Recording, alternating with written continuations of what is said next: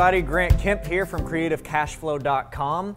Today we're going to start off and talk about some basic understandings. What are some of the things that you're going to need to know as you get into this business, especially when dealing with owner financing? Owner financing being one of my favorite strategies, and so I'm going to focus a little bit more on that side of things today on this video, but you can watch other videos to learn more about some of the other strategies of wholesaling and fix and flipping and all that kind of good stuff. But let's kind of get into that. So let's start off with what is owner financing? What is owner financing at its core? What's happening? Well, at its core, all that happens on owner financing is that instead of the buyer paying Wells Fargo every month, they pay the seller. So what's going to happen is the buyer's going to get the deed to the property, but they're not going to pay Wells Fargo. They're just going to pay the seller, whoever that is. That seller might be you. That seller might be your seller, right?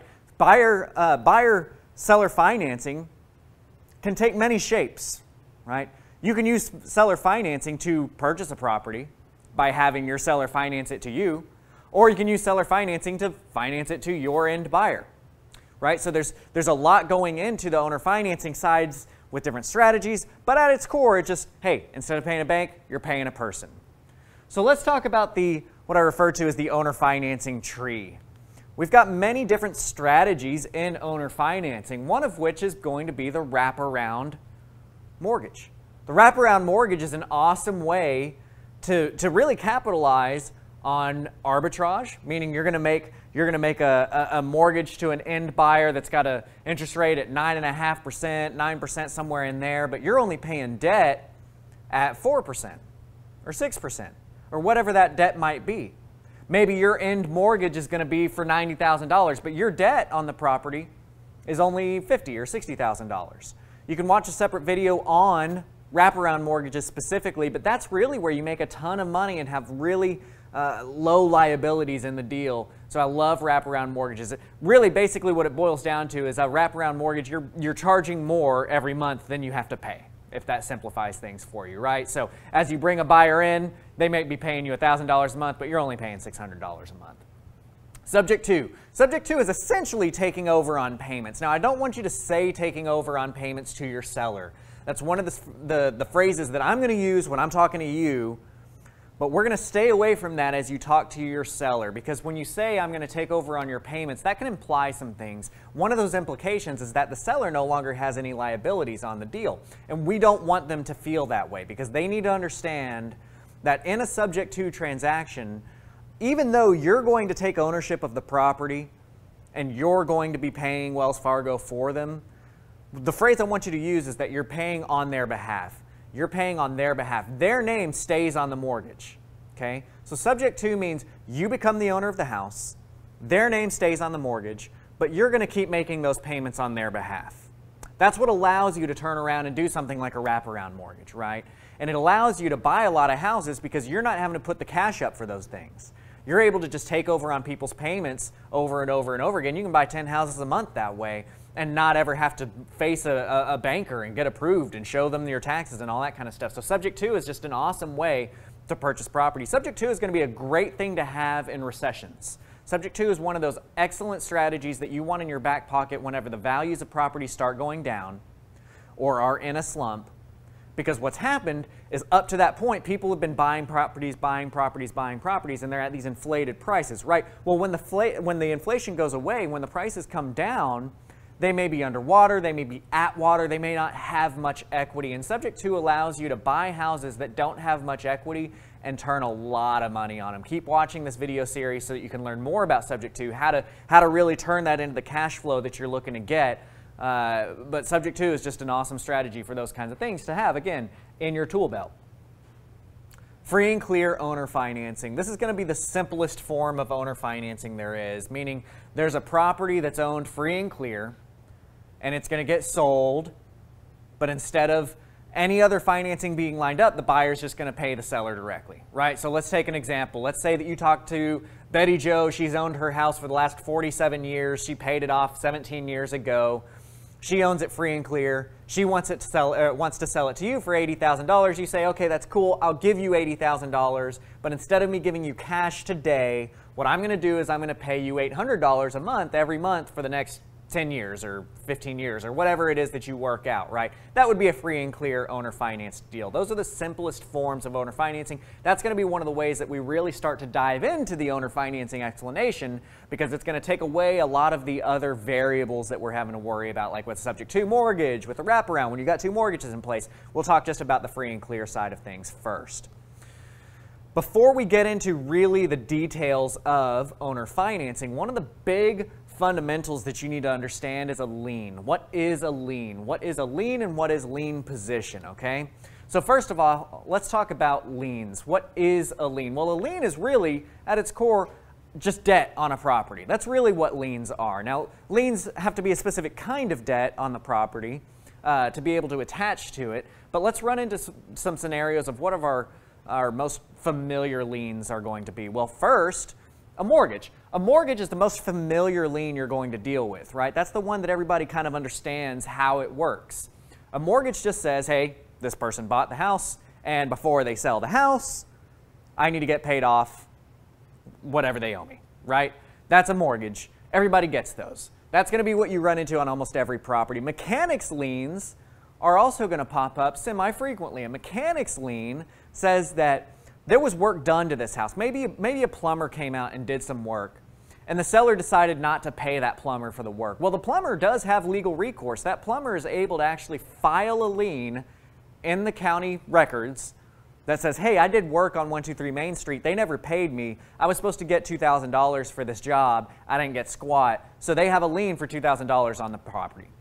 That is a mechanics lien. Mechanics liens are able to get filed. Now, there is statutes of limitation. There's things that you need to know about those. If you run into a mechanics lien, don't freak out. Talk to your lawyer. Figure out what's going on with it. But you will find those out there. AC units, plumbing, electrical, that kind of stuff. If they don't get paid, they can put a lien on the property. And again, a lien just says when the property gets sold, this lien holder gets paid before anybody else does.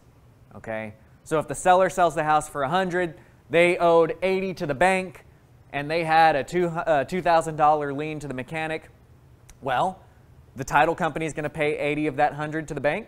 Title company is going to pay $2 of that $100 to the mechanic's lien, and then the seller gets to walk away with the rest, minus the fees and all that kind of good stuff. What's another one? Tax. Both federal and property tax delinquencies can result in a lien on a property, okay? I don't want you to freak out if you see a federal tax lien on a homesteaded property.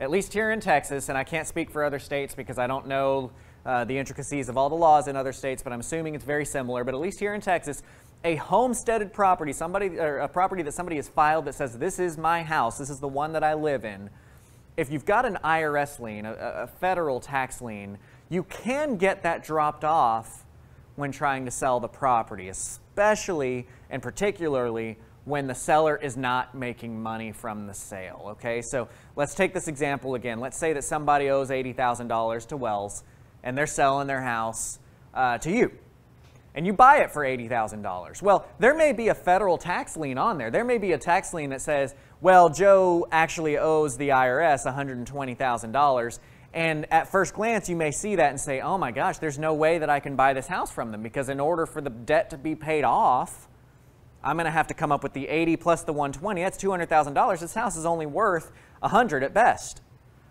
So a lot of investors, they back away and they say, I'm done. I'm not going to touch that deal because I can't touch that deal. I can't come up with $200,000 to satisfy the liens that are on this property. But the trick is, if it's a homesteaded property, you can remove that lien from that property as long as the seller's not making any money from it. If you buy it for $80,000, you can remove that $120,000. It will no longer attach to that property. Now, it's going to attach to other things that the seller has. If the seller has non-homesteaded property, say that the seller has a rental property out there, there's no way to detach that lien from that rental property.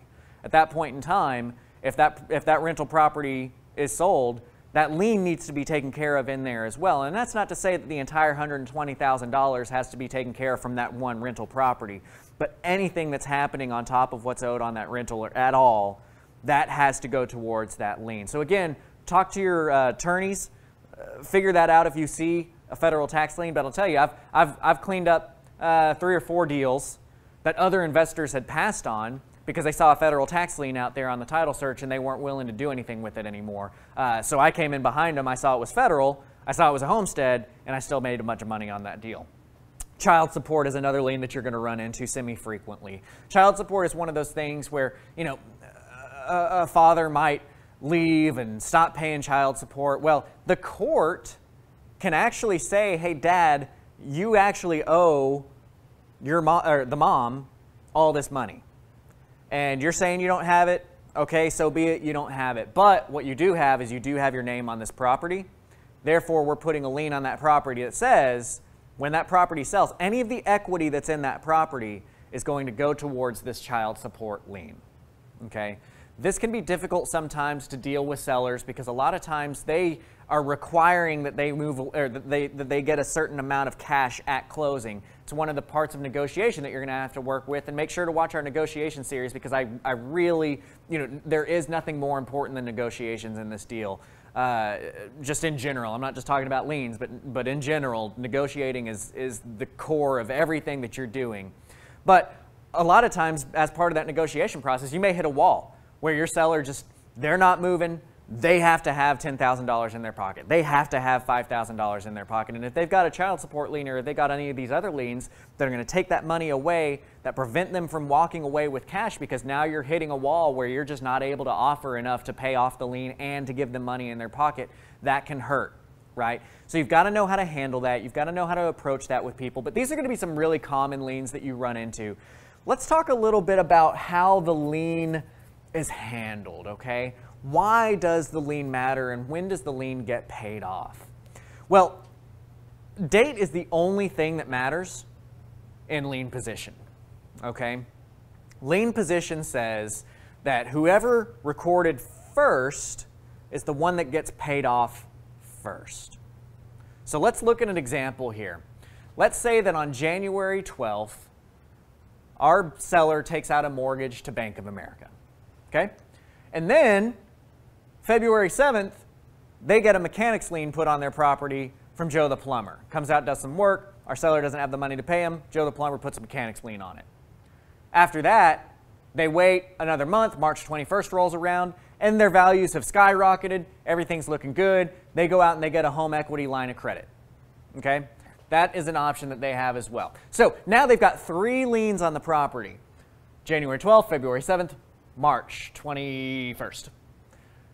The only thing that defines who gets paid off first is this date. So if we've got this January 12th mortgage and we've got a buyer and our buyer decides to stop paying on that mortgage, what happens to those other 2 liens? Well, the foreclosure occurs on the mortgage for Bank of America, and then these other 2 liens that were out there get wiped out entirely. They're not going to be able to collect anything. That's why lien position is so important, because a subordinate lien gets entirely wiped out if one of the upstream liens forecloses. In this case, our first lien foreclosed, and it completely wipes out that mechanics and that HELOC. These guys will never see that money. So this is why traditionally when you see a second mortgage or a second lien on a property, maybe Bank of America or Wells Fargo does a HELOC or something, the interest rate is going to be a little bit higher on those guys. And the reason why is because their risk is higher. Because if they are in second lien position and the person decides to stop paying on the first lien position, they understand they're not getting anything. They're completely gone, completely wiped out. Okay? Something to understand though about that is in lien positions, I'm talking about subordinate lien, right? I mentioned subordinate lien versus saying second lien because really all that matters is what's upstream and what's downstream. If we have this example here, our buyer continues to pay the mortgage at Bank of America, but they decide they're not paying the mechanics lien to Joe the plumber. Joe the plumber has the option to foreclose. Joe the plumber can foreclose on that property, which then wipes out the subordinate HELOC. But the thing here is, now, even though Joe the plumber has foreclosed on this property, Joe the plumber has to satisfy that mortgage to Bank of America. Because Bank of America is in a whatever the opposite of subordinate is, primary is what I'm going to say, upstream lien position. So they need to satisfy that somehow. Now, sometimes you can do that just by continuing those payments. Sometimes they got to come up with all the cash to do that, right? So Joe the plumber could go to the foreclosure auction block. He could take over on that property's ownership. Let's say that he goes to foreclose on him. Nobody bids on it at the auction. He will become the owner of the property, just like in any other foreclosure scenario. However, there is still that debt to Bank of America, and that needs to be satisfied. So it's very important to understand lien position, because our whole world revolves around lien position. We're going to be doing a lot of things that are based on the fact that we understand there is a first lien out there. We're taking second lien position. We're then subsequently putting out essentially a third lien or a fourth lien, and so on and so forth. And we need to understand what our risk analysis should be on these properties. Similarly, some of you may be looking to lend money. Some of you may be watching this video that have a decent amount in their IRA, or even have a decent amount in their 401k, which, by the way, can be converted to a self-directed IRA, which allows you to lend and work in real estate with that money. Those of you who might not have enough to purchase a full property, maybe you've got $30,000, $40,000, $50,000. That's not enough to really go out, buy a house, fix up the house. You can do it, but it's just a little bit harder to find those deals. But what it is enough to do is lend in a second lien position to somebody like myself, doing subject to, doing wraparounds. You can be the person that provides the money to catch up the loan. You can be the person that provides the money to do the rehab. But you got to understand you're in second lien position. And if you're not working with the toppest of tier investor and somebody who really knows how to take care of their investors, it is dangerous, because if their first lien gets foreclosed on, you are wiped out. But if you start seeking out people like myself or somebody else that you might know is really active in the business and has a good reputation for doing those things, that is one way that you can go about making money on your money. Right? So keep that in mind too, but you've got to understand how lien positions work so that you understand what you're getting into from the start. Let's go over some basic business stuff. Let's go over some things that you're going to need to know just as you're starting out. Right? Just so we can get some of these understandings taken care of. A, never put anything on your personal name. Right? When you're doing contracts, everything needs to be under your LLC. Everything. The only exception I'm going to make to this is maybe if you're bird dogging with somebody, maybe you found a deal and you're going to bring it to somebody and they're going to pay you for bringing that deal in. Well, it's going to go into their LLC. But as far as facing a consumer, as far as facing a seller, never put your own personal name on your contract. Even when you're signing the contract, you're not signing it with your name. You're signing it with your name, comma, member, right? Which means that you're signing on behalf of this LLC.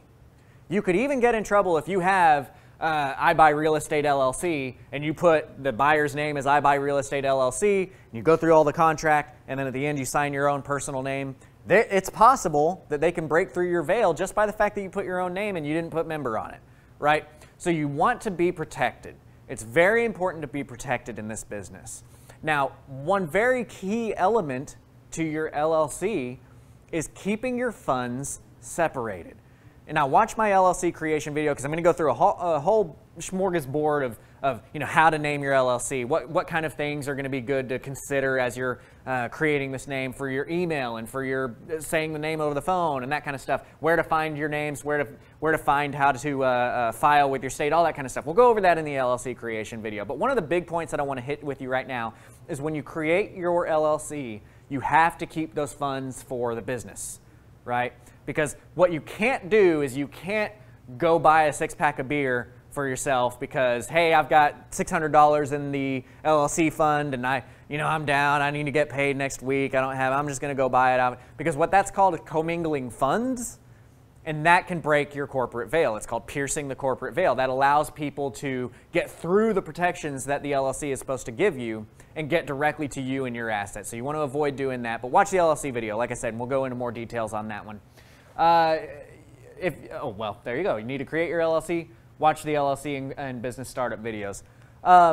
This is a big one. A big basic understanding that I want you to understand is you are an investor.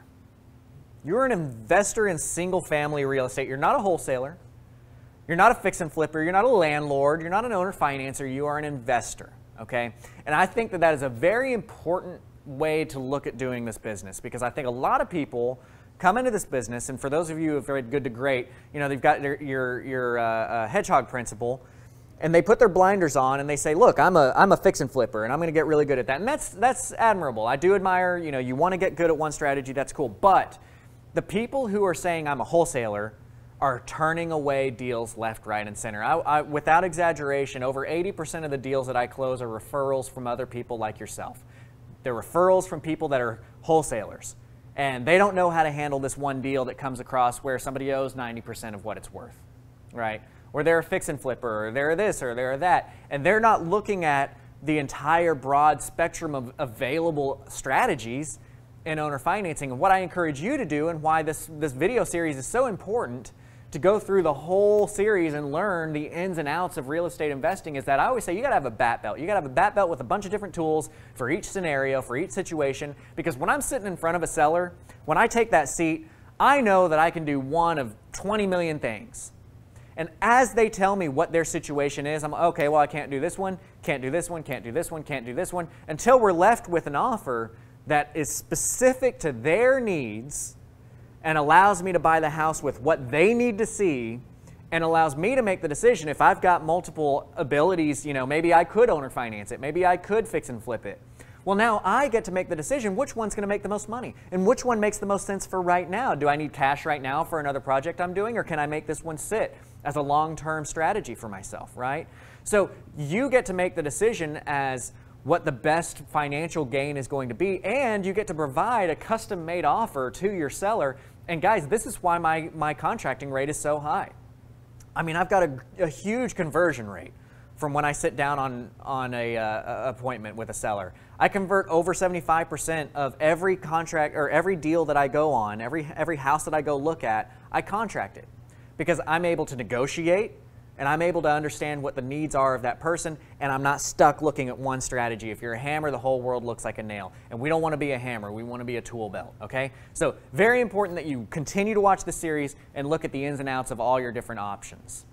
As we're going through this series, we're going to be throwing out a lot of acronyms, okay? Acronyms are just going to be part of your life now that you're being an investor. Just welcome to it, get used to it. Let's talk about what some of those acronyms are. Well, the first one that you're going to hear a lot is ARV, which stands for after repair value, okay? So one of the signs that I love seeing on the side of the road is, you know, selling houses at 50% of what it's worth. Well, it's not worth anything more than you're selling it for. Worth means, what will somebody buy this for right now, right? ARV is a much better way of looking at things, because what it is that you've got to look at the comps and you've got to say, once I fix this property up, then it's going to be worth $100,000.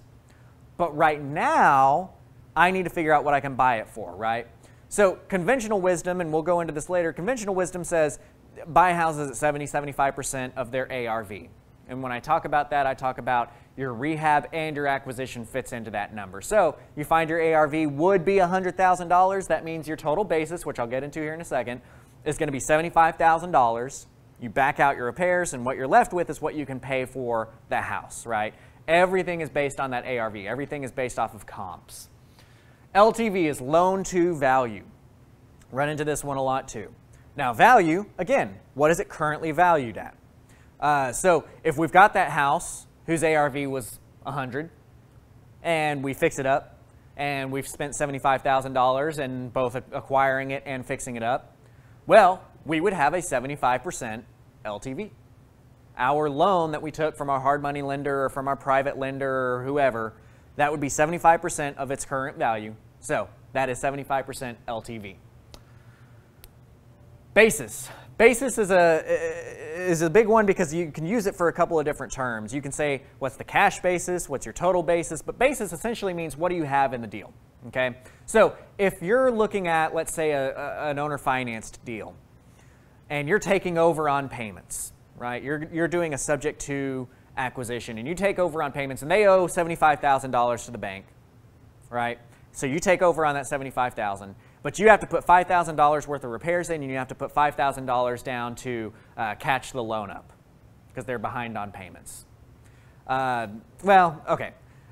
I'm going to be very basic here. Watch our subject to videos, because I'm also going to explain to you how it's not just as simple of math as I'm throwing out to you right now. But for where we are right now, this is going to be how I explain to it. So we've got $75,000 we're taking over. We put 5 in to catch up the payments. We put 5 in on rehab.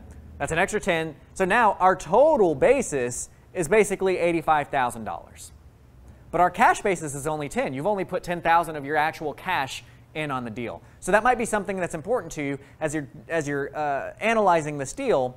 Well, you might analyze an offer that comes in and look at it and say, gosh, I don't know if this is going to work for me. I've got a cash basis on this thing at 10,000 bucks. I already put 10 grand in, so I need to get 10 grand out, right? Or you may need to know what your total basis is, because you can't sell it for $80,000 if you got a total basis of 85 in there, right? It might be easy to say, well, I sell it for $80,000. I only owe $75,000. I'm great. But your total basis was 85, so you're not really doing yourself any favor there. So basis is another one that can be difficult to understand, but that's something you need to get into. Cents, percent, cents on the dollar, so your basis versus your ARV. There's going to be a lot of times when you hear deals get thrown around, they're going to say, man, I bought this deal at 75 cents. It means they bought it at 75% of the ARV. If you're, like I mentioned earlier, your conventional wisdom says buy at 70 to 75%, that's all I'm going to say, 70, 75%. The implication is it's 70 to 75% of the ARV, and that 70 or 75% includes the money you're paying the seller, and it includes the money that you're putting towards rehab. It does not include like closing costs and holding costs, that kind of stuff. One of the reasons why we have a lower basis number, one of the reasons why we go for that 70 or 75% is because that discount that we're taking is there to absorb things like holding costs, that kind of deal. Now, it's always a good idea when you're running your numbers and you're trying to figure out what your actual profits are going to be. Yes, of course, include your holding costs. Of course, include the closing costs, that kind of stuff. But when you're buying the property and you're analyzing it, we're just going to go off of, hey, I'm willing to pay 75 cents for this deal, okay? So why would we want to owner finance? Let's go through some pros and cons of owner financing. Well, one big pro is the tenants, toilets, and trash, right? When you are a landlord, you have to deal with tenants, toilets, and trash. I don't like dealing with tenants, toilets, and trash. Whenever I'm speaking publicly, I make people raise your hand. You know, raise your hand if you have a mortgage on your house, and everybody raise it. Keep your hand raised if you've ever called that mortgage company and told them that your toilet was leaking, right? The mortgage company doesn't care. The mortgage company gets their payment every month on the 1st, and if they don't receive it by the 15th, they get a late fee. And if they don't get that late fee, and that happens for a couple of months, you get foreclosed on and they get the property back. It's the buyer's responsibility to pay for the taxes, the repairs, the insurance, the general upkeep, all that kind of stuff. That's not the bank's problem. Well, with owner financing, you're the bank. That's what we're doing here. You're becoming the bank for somebody, right?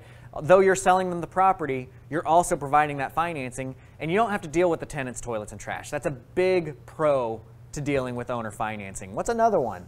You get set actual returns. Again, I'm going to compare this to landlording. When you're a landlord, I run into this all the time. I talk to people, and they go, well, I'm cash flowing $600 a month on my rental.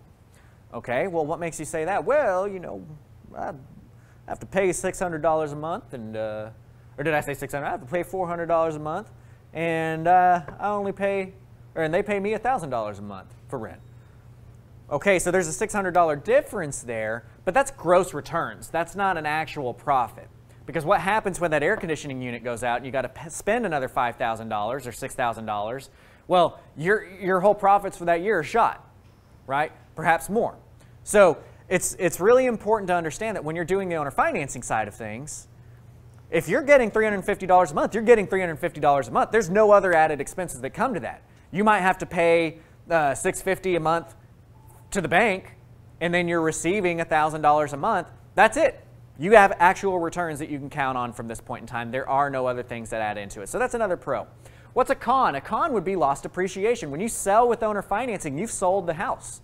You are no longer the owner of that property, so you cannot capitalize on the fact if the house value goes up in the future, that belongs to the buyer now. That's theirs.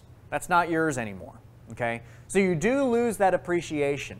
You're trading that off for the consistency and knowing that you've got your returns, but you're not going to be able to eventually sell that thing for the higher price. You already sold. You already took your profit. What's another pro? You're in your own niche. There's not a whole heck of a lot of people that are doing owner financing comparatively. When you look at the entire realm of real estate investors, there's only a select few of us that are actually getting out there and really heavily pushing towards the owner financing stuff, the subject to, that kind of thing. And that's one of the things that has given me success in this business, is because I'm the guy.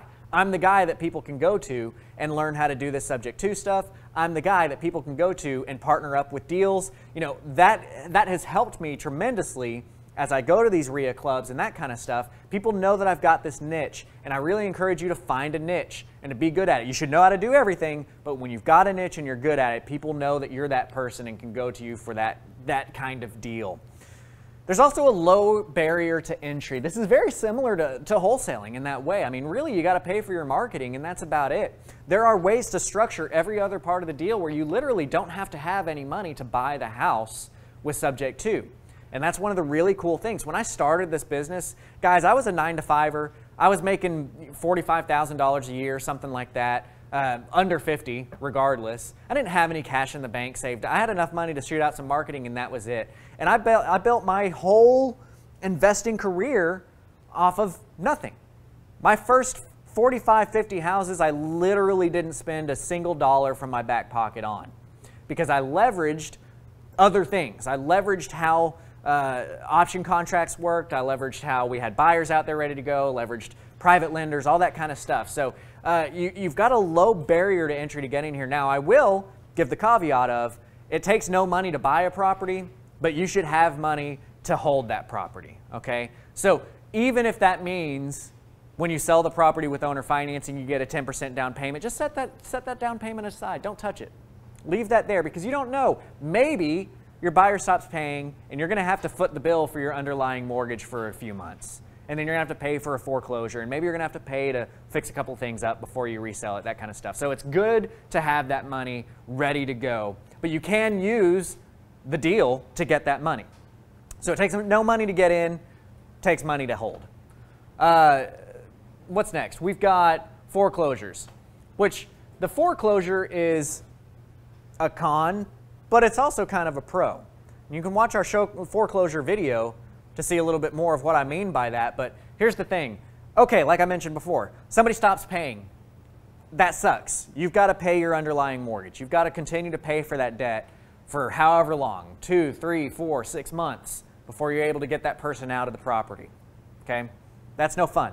But whenever you do get that person out of the property, typically you're able to take that property back at the foreclosure auction, and then you're able to sell it again for now the appreciated price, because it has been time, right? So ideally the values have been going up, so now you get to sell it for a little bit more. You're starting a new 30-year note, and let's say it took that first person 5, 6 years before you foreclosed on them. Well, they just paid 5 or 6 years down on your underlying mortgage.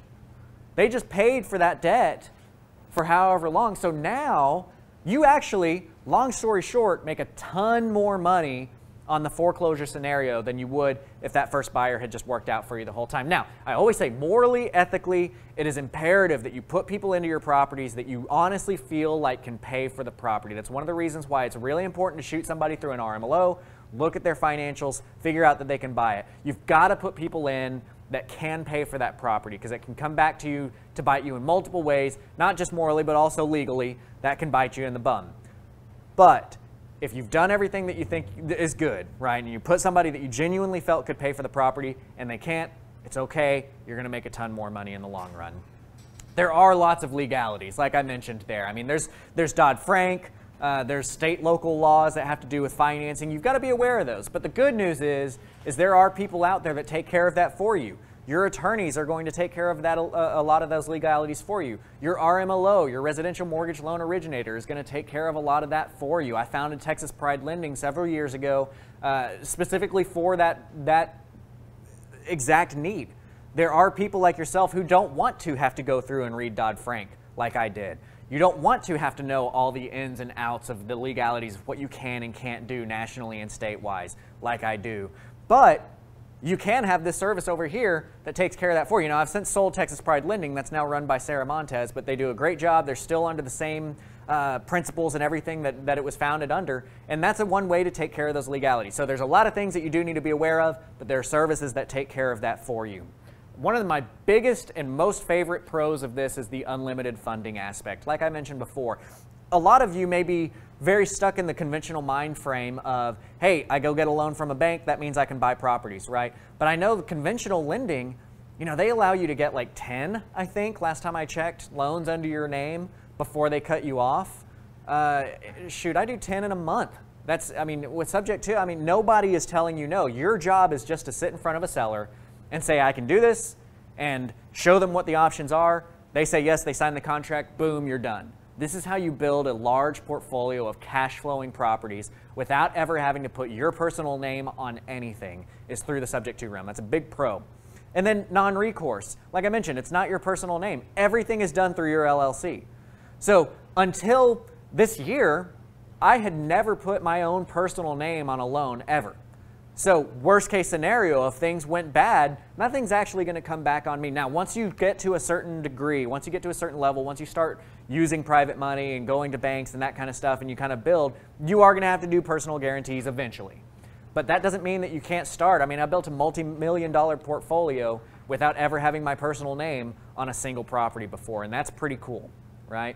So guys, this is a huge series. We're really going to go and deep dive into everything about the investing world. We're really going to dive deep and learn really a lot about this owner financing side, how the technicalities of that work. So stick with the program. Stick with us. Keep in touch with us too. I'd like to hear your feedback. I'd like to hear if some of this stuff helps you. Reach out to me and let me know. Look out for Propelio.com. Propelio.com is just an amazing product, always adding new stuff that's really going to help new and old investors alike. So find us, find them on Facebook, on Twitter, all your social media, YouTube, like, subscribe, all that kind of fun stuff, and keep in touch with us. And until next time, keep on learning.